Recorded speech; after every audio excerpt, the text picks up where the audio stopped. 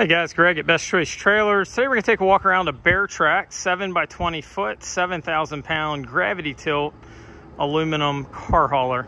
This particular unit's going to weigh in at about 1,500 pounds empty. It's going to give a net legal payload of about 5,500 pounds. Plus you're going to pick up some truck side tongue weight. Everything shown here is standard equipment. The only thing not standard would be your front rock guard. But again, everything else on this particular unit is standard. Rock guard is unboltable, so if we've got one in stock with one and you don't want one, pretty easy to take off. If you do want one added and we have one without, we can get one in.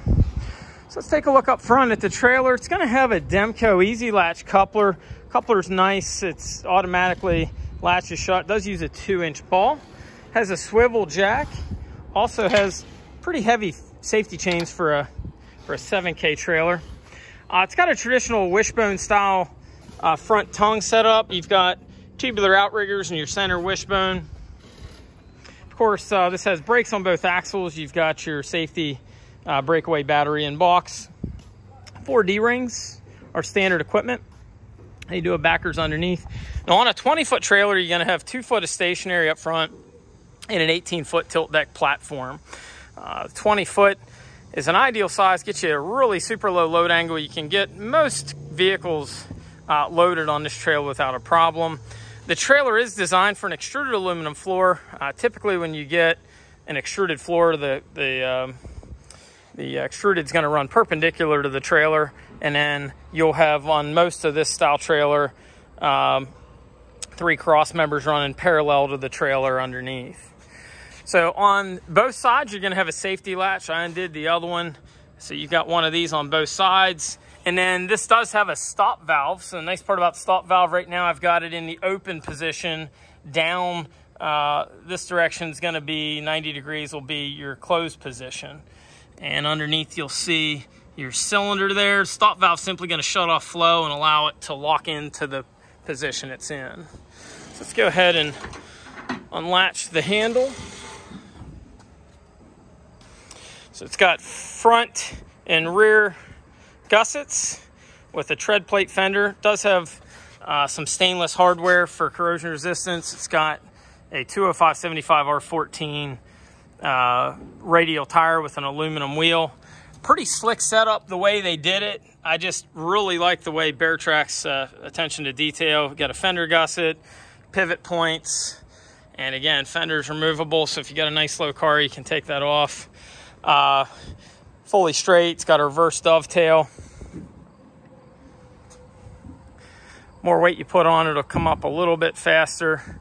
I haven't seen an angle on this from the manufacturer, but just from some of the other trailers we carry, I'm going to guess this is about a 7-degree angle maybe. Looks to be real similar to what we get with our quick load trailers, our rollback units. Integrated stop turn tail light thin strips, and then your center markers. We do also stock this unit in a 10,000 GVW. It's going to be just a touch steeper angle because you've got taller rubber.